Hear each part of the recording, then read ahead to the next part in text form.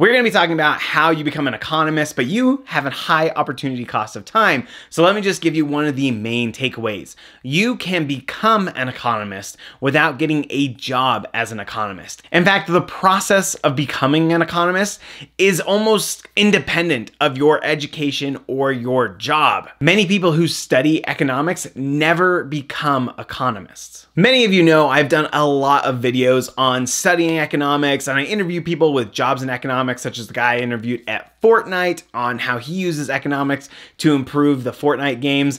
But I haven't ever really talked about what it takes to become an economist. And this is a difficult question. So I'm going to go through in this video and give you an idea of what it means to become an economist. And I think a really good place to start off with is the most important economist in the world, and that is the chair of the Federal Reserve, who today is Jerome Powell. The first thing you should notice is that his job title does not have economist in it, but his job requires surveying the economy, understanding how the economy is performing, and responding to economic crises.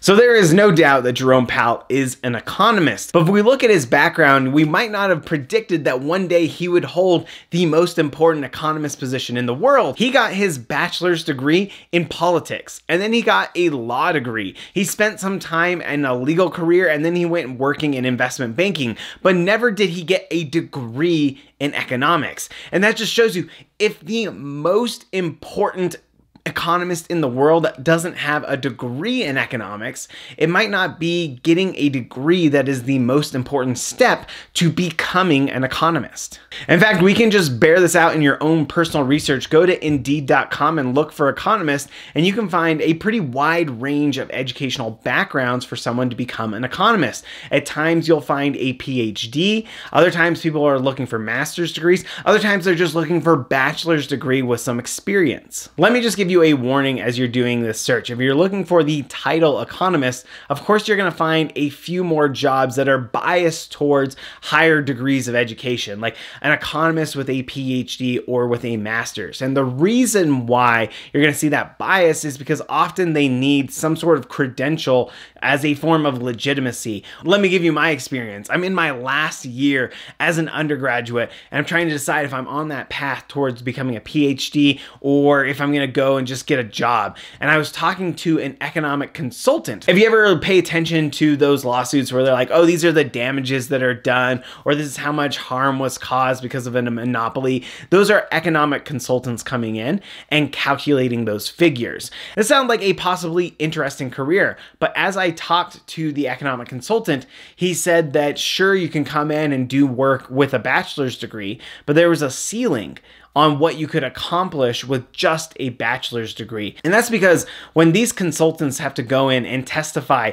in front of a jury about a company like Google or Apple or Facebook, there is a legitimacy that they need to say that they are an expert. And if you can say, this is Dr. Paulson coming in and testifying on this economic issue, that brings more legitimacy to it than just, this is Mr. Paulson who got a bachelor's degree in economics and he's going to tell you about the harm. Is that a fair thing to do? I don't know. It probably is unfair. We probably care more about the substance than the title. But when you're in a court of law and you want to make sure that you're getting every edge you can, you're going to make sure that you have people with PhDs. So you could only hit a certain level if you had a PhD in economics. And I imagine that there are other careers that are like this too. But I imagine that a lot of people watching these videos are not interested in reaching the highest level of a really specific niche of literally being an economist. I imagine that a lot of you enjoy economics, you're trying to learn more, and you're trying to see what kind of careers are available to you if you continue studying economics. Well, I've done videos on this. I went through and showed you all these types of jobs that you could do if you studied economics, and you can go really far without going on and getting a master's or a PhD in economics. Again, look at Jerome Powell. He's occupying the most important economist job in the world without any formal economics training. Which actually brings up a good question. Why are you allowed to become an economist without studying economics? Does that mean that the classes are just worthless? Are we not developing any skills in them? Well, one reason is that the career of an economist is actually a pretty new development. We're seeing a lot of big companies hiring economists for the first time. In fact, when big companies are hiring economists, this becomes big news. So if you look, there are these headlines a couple years ago about how Uber and Amazon were hiring economists and how this was like this really big deal and a secret to their success. That's encouraging because that means this is a fast-growing profession with a lot of demand, and they're so desperate to hire people, they're taking whoever they can get and saying, learn what you need to on the way. Maybe down the line, we're going to start seeing people calling for regulation or licensing for economists. I hope not. That's not something that I want in life. I hope that we allow people to come in and become economists. But then that gets to that point right there, right? Become economists. What does it take to become an economist? Well, let me ask you a different question that will get us to the same conclusion. What does it take to become a writer? What does it take to become a YouTuber? We don't have formal requirements to be a writer. If J.K. Rowling studied English in college, but it's not like that was what made her a writer. It was the fact that she created books. YouTube is another great example. There are plenty of people who are amazing videographers. They edit well. They understand how to get those good shots, but they don't create enough videos to actually become YouTubers. Well, I think writers, YouTubers, and economists have something in common. You become these things through your habits. You need to develop a habit of writing to become a writer. You need to develop a habit of creating videos to become a YouTuber. And you need to create a habit of thinking like an economist to become an economist. That's why you don't need your title to be an economist to actually become an economist. And that's why a lot of people who study economics never actually become economists, because they fail to develop the habits that create good economists. So what kind of habits do economists have?